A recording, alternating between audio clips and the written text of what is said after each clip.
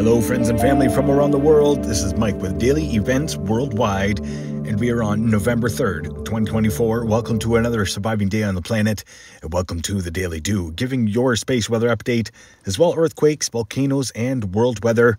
Always starting out here, looking at our sun for the past 48 hours. No major solar flares, but it's been in the strong C-class flare range for the past 2 days. Other than that, no major solar flares or coronal mass ejections to update you with. But having a look here at the last 48 hours incoming, we do have some large sunspot regions turning into view. As well, plasma prominence stretching from the surface of the sun. Looking at outgoing here.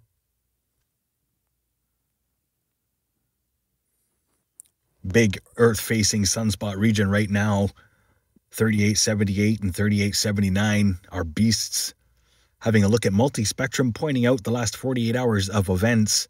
Again, no major solar flares or coronal mass ejections, but notable sunspot regions, as we have 10 of them that are Earth-facing right now, and as well coronal holes that are turning away. Another one turning into view is southern region, matching antipode in the north. 191 angstroms here. Amazing way to see our sun today. Brought to you by Solar Dynamics Observatory, mixed with daily events worldwide. Thank you so much for watching. Right now, we have 9 Earth-facing sunspot regions. 3879 and 3878 are big. Having a look at these sunspot regions in motion.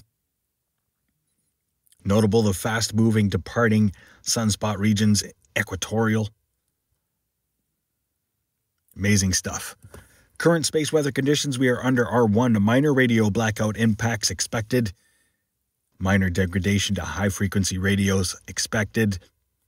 Solar winds are coming in at 488 kilometers per second.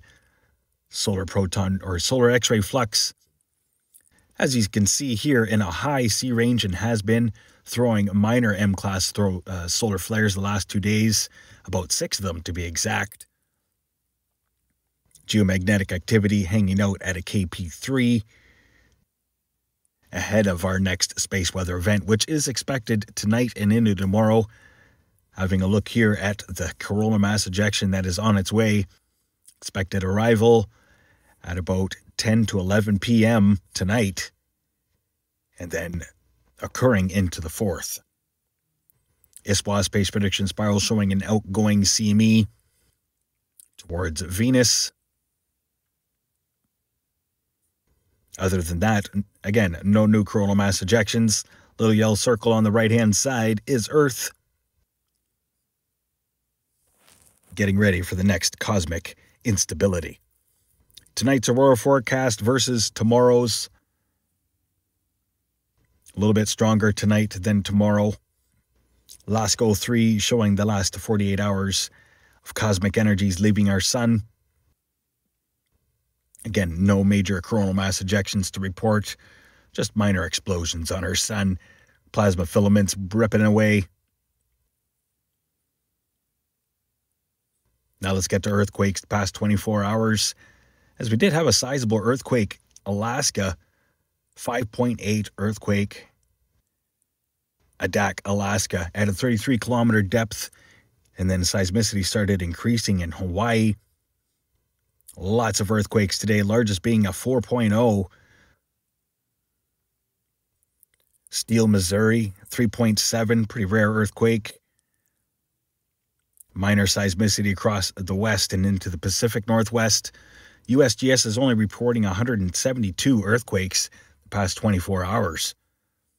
That is extremely low. Normally we are on an average of 200. But minor activity right across the New Madrid here. You've got Idaho, Tennessee, Missouri, and then Lead Hill, Arkansas. Earthquakes down into Mentone, Texas. Increasing seismicity at Hawaii. And then a notable 5.8 earthquake, Adak, Alaska, just south of Sesmopochnoi, which is an active volcano through the Aleutian Islands. Carrying on here, Puerto Rico, pretty quiet. South American plate. Argentina here, Barrancas with a 5.4, 189 kilometer depth. Bolivia rocking a 4.7. Bouvet Island region, 4.9. 5.2 earthquake there. Greece, that's pretty sizable earthquake for the North Mediterranean. And as well, Iran earthquakes here, 4.2 and a 4.6. Notable earthquakes through the region. And then having a look here across the Pacific Northwest, Ring of Fire, Guam, Marianas Trench, lots of activity, and a deep earthquake here, Fiji region, 573 kilometer depth. We can expect a larger, shallower earthquake to follow. And that's the last 24 hours for earthquakes around the world. Quick browse at the last 7 days for shakers and movers across this amazing planet. Largest being the 6.0 or 6.2 magnitude earthquake, Bandon, Oregon. Other than that, it's been pretty quiet. Notable earthquake, Reykjanes Ridge, south of Iceland. And apparently, Iceland has opened up yet again. Large fissure opening up in Iceland.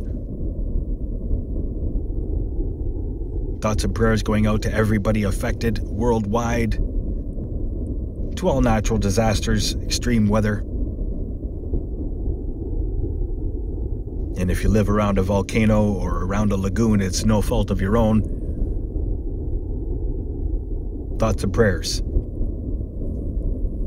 That was a look at the last 7 days for earthquakes around the world. Now let's have a look at our air quality forecast, brought to you by our active and erupting volcanoes, as they are now 66 active and erupting.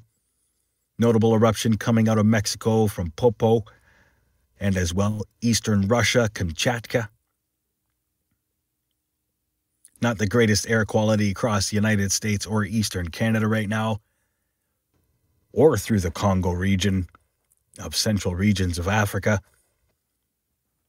Mount Etna spewing lots of ash and particulates and sulfur dioxide into our atmosphere. Having a look over Southeast Asia and Australia. No new SO2 plumes to be noting here today. And no new volcanoes awakening. Thank God. We don't need more than what we have right now. Now let's have a look at world weather, as we do have an extreme weather event unfolding across central United States, and it will flood into parts of northern Ontario.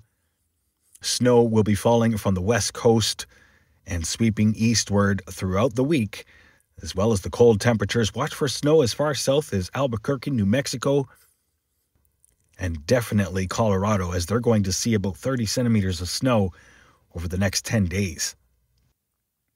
Overlooking Europe and Africa, parts of Southeast Asia. Big high-pressure ridge moving in for most of Europe. That should help with the efforts of cleanup and recovery through Spain.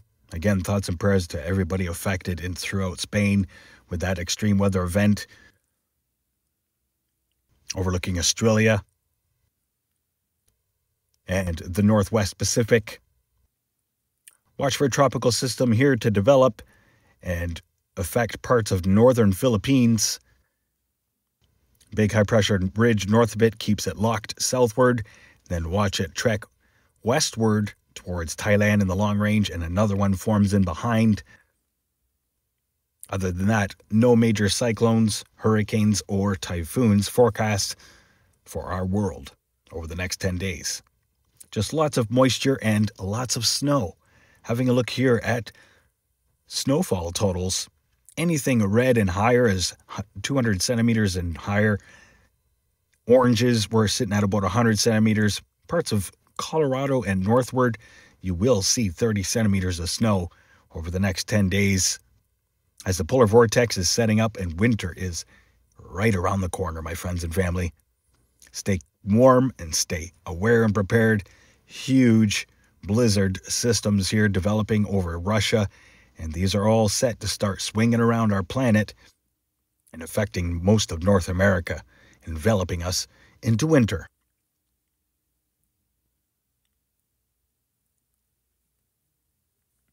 Let's have a quick glance at our polar vortex. This is our southern polar vortex right now, overlooking Antarctica, as we still have a split vortex. And in the north, very oblonged, stretching down to pretty much the Gulf of Mexico.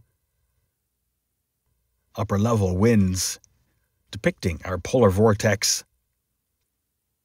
We had a very windy few days right across North America, thanks to these upper level jet streams, as we are getting ready for winter. And again, thanks everybody for watching today. I hope you enjoyed the show. If you did, please don't forget to give a thumbs up. Get in the comments section, let us know where you're watching from. Stay aware and prepared, stay young and have fun, and get your daily dew.